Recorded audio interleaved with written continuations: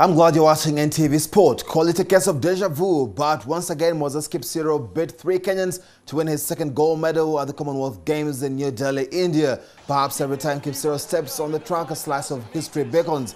After bagging the 5,000 meters title last week, the Ugandan completed a rare long distance when he hung on for the 10,000 meters gold.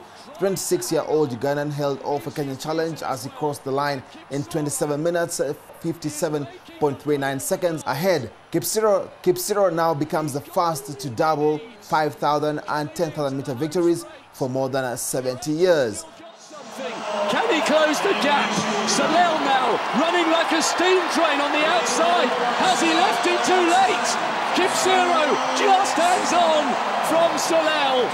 Birech gets the bronze, and for the first time since 1938, we have a double winner over the 5,000 and 10,000 meters. Kipsiro's milestone was at least some reprieve to a disappointing finish by Benjamin Kiplagat earlier in the 3,000 meters steeplechase final.